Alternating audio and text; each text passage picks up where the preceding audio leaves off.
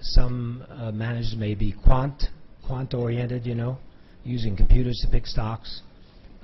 Some managers may be momentum. Some managers may be value. We happen to be value managers, and we happen to be long-term. So you have to look at things like turnover. You know, how often does the portfolio turn over, which will give you some indication of what the manager is doing. He's a trader if he's turning over a lot. And so you really have to look at the manager, not necessarily look at his performance against an index, because the index is the crowd. You want somebody who's not going to follow the crowd, and also not necessarily someone who is slightly underperforming peers, because peers may also be crowd followers, so they may get hit when the crowd goes the other way. So I would say it's about the philosophy and the execution of that philosophy, and the size of the firm. In other words, you want a firm who is going to be able to make good on its commitments to you and to service you. In other words, when you pick up the phone, are you going to get an answer to what's happening? If you want to redeem your shares, will you be able to get your money? These are questions that you have to ask. A lot of the hedge funds, by the way, if you remember, many of the investors, when they asked for their money back, they said, sorry, you're going to have to wait because we can't liquidate the portfolio. Or, sorry, we've lost it all because we were leveraged 10 to 1. These are the things you got to ask. In our case, at least for our emerging markets funds, we don't leverage. We don't use derivatives. Derivatives, by the way, are the big, big danger in these markets. And we have lots of cash in our Franklin Resources organization.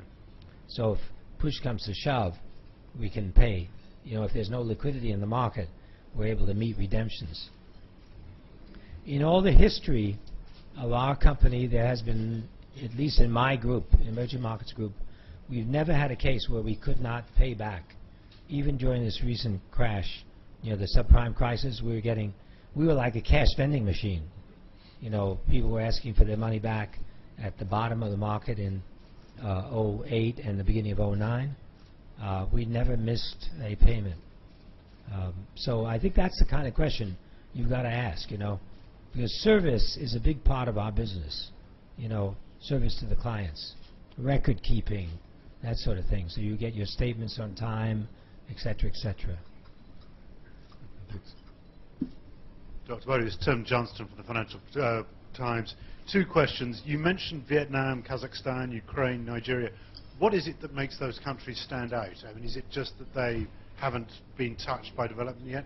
The second question is capital controls. There's a new move, particularly in this region, towards imposing capital controls. I know that Thailand's considering it. Is that a threat to you? Is that a threat to the industry? Is that a threat to the countries in Asia? Big threat. I'll give you an example. Venezuela. As soon as Chavez came in, we were out. We sold every single share. Thankfully, there was an American company who was willing to buy those shares. Now they're selling them at half the value. So we were not particularly prescient or smart, but we have a policy that as soon as capital controls are threatened, we're out. Because one of the things we need to have is liquidity. Because we're running, for the most part, open-ended funds. Clients may ask for their money back, and we've got to liquidate. So I would say capital controls are the death knell for capital markets. Now, I'm not talking about cases where, and by the way, almost every country in the world has some form of record keeping or some form of rules and regulation which limit capital flows in and out. In other words, some countries would say, okay, you've got 100 million you bought in, you invested, whatever you make on that 100 million plus 100 million you can take out, no more, and so forth. That kind of thing is acceptable. But if they say, look, we're not going to let you out like they did in Malaysia during the Asian crisis, that's a no-no. That's very, very bad. And it hurts the country over the long run, because it'll be very difficult in the future to get money coming in. See, a lot of these people in the governments don't realize that they think, oh, it's hot money coming in and out. When we buy a stock, there's no way for us to get out unless somebody else is willing to buy that from us. The money is not leaving the country. So they've got to get that through their brain that it's a flow that has to be liquid and open. It's very important. Why are we interested in Kazakhstan, Vietnam, Ukraine, Nigeria, and many other of these frontier markets? Is that for the most part, the companies are undiscovered. They're not well researched. So our research can be sort of the first there. We can go in and learn about the companies and discover something that nobody else has discovered. So that really is the attraction of frontier markets generally. The markets are relatively underdeveloped, under-researched, etc. And we're looking at many other countries in Africa in particular, but places like Sri Lanka, Bangladesh, even Cambodia, so forth. You know, it's quite a few of those. Dr. Mobius, my name's Duncan Niven. I'm an investor with MBMG. And I keep hearing money men saying things like long-term, medium-term, short-term. As a non-money man, what does that actually mean in terms of years or months? Yeah, that's a good point. I mean, a lot of people say I'm long-term, but in reality, they're not. And by the way, when we say long-term, it doesn't mean that we go into a stock and we're holding it forever. Our average holding period, however, is 5 years. Some stocks we've held for 20 years. Now, I say average holding period. Some stocks we buy today and we may sell tomorrow for some reason or another. So when we're talking about long-term, we're talking usually of a 5-year time frame. So if you look at our documentation, we have, of course, you know, documentation looking at the balance sheet, profit and loss statement, cash flow of companies going back 5 years, going forward 5 years. We do a model. So what we do is say, okay, what do we think this stock is going to be worth 5 years from now? And then we buy on that basis. Now, it may turn out that things continue to get better for the company. We keep on revising, and that 5 years gets lengthened to 20 years. So that's what we mean by long term. Yeah, and when does an emerging market become an established market? There's lots of talk at the moment that, you know, now is Asia's time, that, you know, the US and Europe are weakening. I mean, they're still going to be the main powerhouses for some time. But when will some of these markets that people are looking at become more established? And the measure of emerging markets when we started out in 1987 was per capita income. If you look at most of these markets, per capita income is below 5,000. Developed countries like the US, Japan, Europe, you talk about 40,000. So that's what separates emerging from developed. But over the years, we've widened the scope to include markets that are undeveloped or unrecognized for one reason or another. The Middle Eastern markets would be in that category, where per capita income looks very high, but the markets are pretty undeveloped, not well researched, and so forth. So we go into those markets. Some markets have graduated to developed market status, but may come back to us, like Greece. Greece used to be an emerging market. We were investing in Greece. I'm back, you know, because when they joined the European Union, they sort of graduated, you know. And same thing with Portugal. Portugal was an emerging market when we started out. So there could be a two-way flow. Hello, my name is Sam Corey. I'm here independently. I wanted to get your opinion on the set before the financial crisis was 750. It's now, I guess, about 860, whereas the developed world markets are still considerably lower from where they were before the financial crisis. And it's the same thing in Malaysia and some of these other markets. Do you think that means that these markets are now safer, or should investors still be looking back towards 1997 when it was 1,700, then it went down to 3? Is New York still safe, or is it that the other markets are now becoming the safe ones? That's what I mean. No market is safe. No market is safe. These markets can crash just like any other, and the New York market the same. You could see an incredible crisis take place, and these markets could go down dramatically. As I pointed out, the bear markets are usually very short-lived, which means they fall off a cliff. So you can have a big shock in these markets, in any market, but that's true. Of course, the higher turnover means the volatility can be very, very severe. You know, if a stock market is very, very liquid, then you can have a very severe downturn. The other thing that we've found, and this is why things get very interesting in these markets now, is the total value of derivatives globally is $600 trillion. 600 trillion. That's 10 times more than the total global GDP. These derivatives can create incredible volatility, as we saw with the subprime crisis. You know, if you didn't have the credit default swaps, if you didn't have collateralized debt obligations, you would not have had the kind of crash that we've experienced. So I would say volatility is with us and here to stay.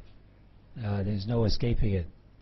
I'm not saying that in a bad sense, because if you're willing to do your homework, you know, and buy things when they're really cheap, you can do very, very well. And this volatility can help you.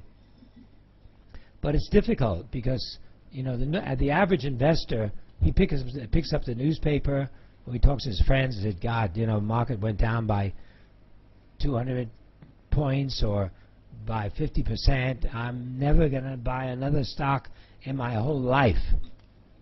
And then it goes down by 75%. He said, see, I was right. Then it goes up by 50%. He said, that's just a blip. It goes up by 100%. I don't believe it. It goes up by 200%. Hey, this is getting interesting. I ought to go in now. This is the psychology. This is what happens. My famous sister-in-law, I know you heard this story, my sister-in-law, she bought my emerging markets fund in 1993 in a bull market. 1994, big crash. Our net asset value went down. Unfortunately, I had to visit my brother in Buffalo, New York. I knock on the door. I hear her voice. Who's there? It's Mark. I'm not opening the door and give me my money back. I said, if you open the door, I'll tell you how to get your money back. She opened it slightly. She kept the chain on the door. I said, buy more. She slammed the door in my face. This is a typical investor. Picking up on that point, if I can for a second. Looking at the relative outlooks for China and for the States, is it possible that we could be in a situation where the world's largest market is an emerging market? Or does China have to become a developed market by that time? It's unlikely. You know, these changes take place. I mean, let's just look at per capita income. Mm-hmm. Per capita income in the U.S. is not going to go down to 3,000 very quick. You know, so it'll continue to be a so-called developed market. Doesn't mean, by the way, that the U.S. market cannot go up. Sure. No, but I was meaning, could China become the world's largest market? Oh, Could they yes. overtake Oh. the States and still be yeah. an emerging market at that time, or will China have become? Oh yeah, in terms of total market capitalization, China could become the largest. So that the world's largest market could easily be an emerging Oh, yeah. market. China and India. So, I quite like the answer about the States. I hadn't thought of that one. That it might become a developing Yeah. market instead of a developed. Could. Yes. My name is Horst Rudolph. I'm a freelance political and economic advisor in the area. I will just start with my third question because you mentioned the derivative markets. They're all based on leverage. Without leverage, they would not exist like this.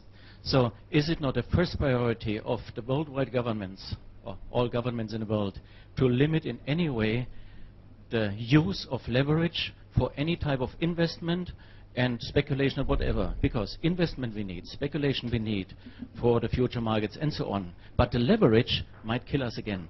This is one question. Another one, many investment Sorry, advisors, can they you still just, mention... can you Sorry. just ask one question and let him answer the first question first? Let me ask one by one. Let me answer the first one. Leverage, I agree with you. I mean, I agree with the idea that no one should leverage. But unfortunately, banks don't like that. Banks want to lend. By the way, that's one advice I have to all investors. Don't borrow. There's no reason why people should borrow. They should live off their earnings. If they can't buy something, wait and save. I mean, that's the way to become rich, really. But in terms of the leverage, the problem, what I would ask for, because it's impossible to say you're going to eliminate all leverage, okay? What I would ask for is that any deposit-taking bank is not allowed to go beyond a certain level of leverage. In other words, they cannot lend more than a certain amount of their capital, number one. And number two, they're not allowed to risk their own capital, number two.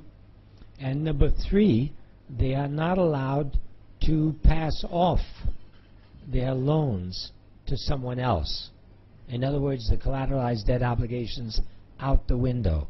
If you make a loan, you've got to be responsible for that loan, and you've got to hold it till maturity. So if they can institute those rules, that would go a long way towards ameliorating the possible risk. Thank you. A totally different question. The last frontiers, as you mentioned, are certain countries. So my direct question, when and how will you invest in a country who yesterday got $8 billion earmarked from China? I speak about Myanmar, or Burma, as some people say. Already some plans? $8 billion for... $8 billion for dam construction, for pipelines, for infrastructure, and so on and so on. So this market made the switch from unknown nothing to more and more international, interesting investment plays. That is the interesting thing that's happening to these frontier markets, particularly in Africa. In the resource-rich countries, you're seeing China come in, you're seeing India come in, you're seeing Brazil come in. You must remember, a Brazilian goes to Angola, he speaks their language. They both speak Portuguese. He goes to Mozambique, they speak Portuguese. So there's a very interesting development where emerging countries are investing in other emerging countries in search of resources. So that becomes very interesting. You know, recently we were in Ghana, and I love to go to shopping centers and markets when I go to a country, and I asked the people there, you know, I'd like to go to a shopping center, and they said, which one, the Chinese one or the local one? And I said, let's go to the Chinese one. I couldn't believe it. It was filled with Chinese goods and Chinese people in Ghana. So this is having a transformative impact, where the Chinese are not only putting capital out, but they're putting people out there. And this is definitely going to influence and result in a more entrepreneurial development in these countries. So you will soon go to Myanmar also? Yes. Okay, a last short question. Many investment advisors or banks still say gold is a hedge against inflation. Well, I think normally the opposite is the case. Only in special situations like the destruction of a country, a war, etc., gold was and is a hedge. But generally, you just lose with gold in 95%. What is your opinion, please? The problem with gold is that it doesn't pay dividends and it doesn't pay interest. That's the problem. And if you're long term, you're probably going to do better off investing in a gold mining company or another company that pays dividends and grows. So that's the only problem. But I would say there's nothing wrong, and over long term, gold will probably be trending upwards in dollar terms. You see, a lot of people forget the other side of the equation. It's not only the price of gold, but it's the price of dollars. And you know and I know that no currency retains its value. No currency.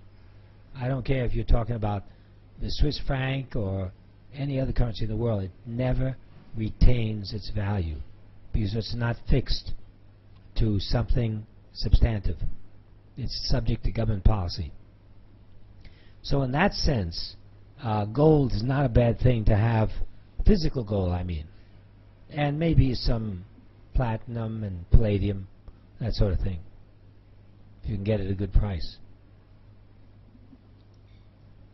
Michael Mackey, another freelancer. I just want to go back to this issue of the 4 countries that you mentioned. I noticed only one of them is Asian. Are you saying that the world trade in future will be much more global? And are you stepping away from a current theory which says that Asia will pull us out of recession, and that with its correlative that intra-Asian trade is maybe the one to watch? And I just wondered if you could also throw in a line about the emerging markets within Asia. Thank you. Yeah, the trend that has taken place during the last 20 years because of this move towards a market economy orientation philosophy is that world trade has continued to go up. And there's no break in that trend. World trade continues to increase. And that has been very beneficial for countries around the world, not only the emerging, but the developed countries as well. What we see now, of course, is that the big centers of trade are becoming more diversified. In the past, it was the U.S. that was center. Now, Europe has taken a big share. Of course, Japan was a big center as well. China, of course. All the countries in Asia that I can think of export more to China than the U.S. now. Brazil is becoming a big center. So these countries, in other words, are creating a diversified global economy, not as dependent on the U.S. as it was in the past. And of course, this makes for less risk going forward. So I think these trends will continue. Mark Mobius, Umesh here from Bangkok Post. I have 3-4 small questions for you. One is a fear among all investors these days of a possible double dip in the global economy. What would be your strategy? Firstly, would there be a double dip? Do you foresee it? Obviously, you can't predict, but possibly let us know. Second, strategy in case if there is a double dip. My second question is, with some markets now nearly on the higher end of the PE, even including Thailand, which has gone up dramatically, do you still foresee and stick to the word of if you have money, it's time to invest? And if it is true, would you recommend some shares? I think everybody here is looking for some kind of a tip here. Thanks. Double dip, no. There will not be a double dip. You must remember the term double dip came as a result of the Great Depression in the U.S. in the 30s because of the unwillingness or the mistake that the central bank made in not pumping money, continuing to pump money into the economy. That lesson was learned and therefore it will not be, the mistake will not happen again. So you've seen, as a result of Greece, I mean, I thought before Greece, the printing presses would stop printing, but they continue to print because the governments around the world, US, Japan, Europe, continues to keep money supply up there. Of course, the acceleration is not as great. I mean, it's decelerating, but the amounts are very, very big. So I don't see any problem on there. So in terms of strategy, since I don't expect a double dip, I see world trade, world production increasing at a pretty nice pace globally. The U.S. is going to grow this year. Every country that I can think of is going to grow. There may be a few countries that are not, but they're all going to grow. And then you come to the question of values, because emerging markets have gone up from the bottom of last year and the end of 08 by 70, 80, 90, 100%. So obviously you say, wait a minute, is it getting too expensive? The research we've done, looking at the PE ratios, the price-to-book ratios, dividend yields over the years since 1987 in emerging markets, place us now right in the middle. In other words, the highest price-to-book we saw was 3 times book average. The lowest was 1 times book. We're now about 2. The same thing for PEs and the same thing for yields, which means that things are not as cheap as they were at the beginning of last year, but there's still lots of opportunities. And you must remember, if you're looking at valuations like PE, there's a P and there's an E. The earnings are coming up, because if economic growth is up, earnings are going to be up. Now, the numbers I just gave you, the middle range there, are projected this year, what they expect in earnings this year. Okay, next year we may see another ramp up. So investors are not looking at this year. This year is already in the market. The market's a leading indicator. We have to now ask, what are we going to expect next year? And as far as we can see, things look pretty good for next year, because a lot of the investments are going to start coming back. The only danger to that scenario, of course, is government policy. If we see governments taking measures to increase taxes, to restrict trade, to impose more regulation, all of this will be bad for business, bad for earnings. So we have to keep an eye on that, and of course you have to look at it on a country-by-country basis. In terms of tips, all I can tell you is public knowledge, what we have in the portfolio in Thailand, PTT, PTT Exploration, Capricorn Bank, Sime Cement, BEC World, Land and House. These are all companies that you know, and we still like, we still have. Well, I'm not saying I'm buying or selling, so don't take that as a as a tip. 1 second, we've got time for questions from Dan and the other 3 gentlemen who are waiting. Hi, Dan Tengay with Bloomberg News. Vietnam Central Bank just devalued the dong for the 3rd time since November. Just wondering what you think the impact will be on the economy, on the stock markets, and what does Vietnam need to do to reform its exchange rate system? Thanks. Vietnam dong devaluation, of course, will temporarily help exports. But you must remember there's 2 sides of the equation. There's imports as well. A weaker dong means that you can import raw materials cheaper, and you can import machinery, labor-saving, productive machinery. So they've got to be very careful in that respect, and the best policy would be to allow a freer dong movement. In other words, allow the market to determine what a a good rate can be, because the governments can always make mistakes in that regard, and of course speculators love that kind of situation, you know, so you can get shocks to the system.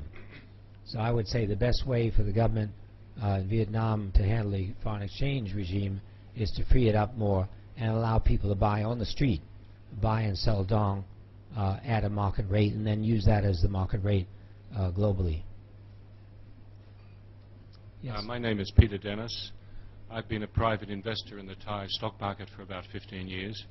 And during the period, I and my friends have found far better returns from investing in the smaller or medium cap companies.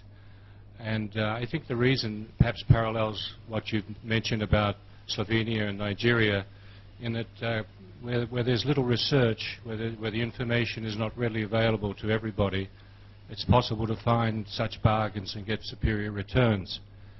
And I was wondering, therefore, with a huge fund of more than 2 billion in the Thai stock market, to what extent you're able to access these opportunities, to what limit you place on the minimum amount of turnover or capitalization in order to invest in Thai companies. We do invest in these smaller companies because we have a Thai fund, which of course goes into smaller companies. We also have a smaller companies fund, which goes into the small companies, and they've done very well. I agree with you that small companies in Thailand can do very well. If you get to know the companies well, know the management, see where they're going, definitely I would recommend it. And we are investing in these companies. I didn't mention the names because obviously could create problems. Thank you. My name is Yoon Seo-ri, a student from French Business School and interning in an NGO here. So my question is, I saw the recent IPO, Agricultural Bank in China, and $22 billion, first biggest IPO in the world. Now, 9 out of biggest IPOs in the world are Asian, and 4 out of 15 biggest IPO are Chinese. So I was wondering if these IPO are correctly priced or overpriced, and if there is a premium paid by investors, if this premium is reasonable and based on gross provision. Yeah, it's a very good question. The IPO market has been one of the reasons why the emerging markets have been moving sideways, because a lot of new paper is coming in. Of course, there is an increasing demand because more money is coming into emerging markets, but the IPO sizes, particularly coming out of China, are very great. We estimate this year, so far this year, about $96 billion has been raised in emerging markets IPOs. Last year was about 80 billion, and we expect by the end of this year probably 140 billion. Whenever anyone has an IPO, you better believe it's going to be overpriced. So unless they decide to change the pricing to something more reasonable, it's a better idea to step aside, unless you really are convinced with your homework that this thing is going to do well. We did a calculation of all the IPOs last year, and if you had taken stakes in all the IPOs, you would have made maybe 10%, which is no big deal, you know, considering the risk. And don't forget, you've got to tie up a lot of money on these IPOs. So I think you've got to be cautious. My general impression is, yes, the IPOs have generally been overpriced. Again, it's a very, you know, clear situation. When somebody wants to sell you something and mounts road shows and gives you a big sales talk, they've got to get paid for all this promotion. So you can see the investment banks make a fortune on these IPOs. Okay, maybe this will be the last question, not technical one. I was wondering, to achieve the position where you are, and maybe you have some source of motivation or your own philosophy about your profession. So I was wondering what it is. Yeah, I mean, you must remember that it's not just me that manages these funds. We have a big team of people. We have in our emerging markets group now 80 people scattered around 16 offices around the world. And so one motivation is to keep these people fed and have them feed me. So it's sort of a family, you know. We get along very well together. The average period that people have been with us is over 8 years, almost 9 years now. Some people have been with us for over 20 years. So it's really a family, and we have motivation, of course, to stay alive by increasing our funds. And the only way you increase funds under management is by having good performance. So that's one motivation. The second motivation is I love to travel. I love to visit different places. I love to meet new people, find out new things. And there are not enough hours in the day, frankly, for the interest. You'll find most of the people in this business tend to have very eclectic interests. So, you know, one day I'll be reading a book about white slavery. The next day I'll be reading a book about the hedge funds and so forth and so on. And the same thing goes for our business. We're constantly moving from one kind of business to another. So that's really what's great about this business. It's similar to you, journalists. I mean, if I wasn't a fund manager, I'd probably be a journalist. Because you guys have the freedom to look at everything, you know, and it's a great job. And you can do it till you drop dead, frankly. I mean, you can. There's nothing holding you back. I remember John Templeton. He lived to 92 years old. He was 92 when he died. He kept on investing right up to the very end. So it's a great profession. Thank you. If I can just ask a very quick closing question. I mean, how much of your own skin have you got on the game? Where do you actually invest? Yeah, many people ask me, you know, where do I invest? And I divide my assets into 3 parts, which, by the way, I don't recommend because it's not necessarily the best thing. 1/3 is cash, mainly because I don't have enough time to, you know, to decide what to do with it. You need some help with portfolio allocation. Yeah, I need help with portfolio allocation. 1/3 is property, and 1/3 is our funds. I only buy our own funds because I can keep an eye on them, and I don't buy anything else. I don't buy individual stocks, mainly because compliance is so onerous that anything you buy or sell, you've got to report and blah, blah, blah. So it's better just buying our own funds. And I don't buy any other. The only other fund outside of our own emerging markets equity funds I buy is the emerging markets bond fund, run by Michael Hasenstab, a brilliant fund manager. So that's the way I invest. I don't recommend it to everyone, but that's a policy. Dr. Mobius, thanks very much for taking the time to come to the club today, and Paul, thanks for moderating. Thank you.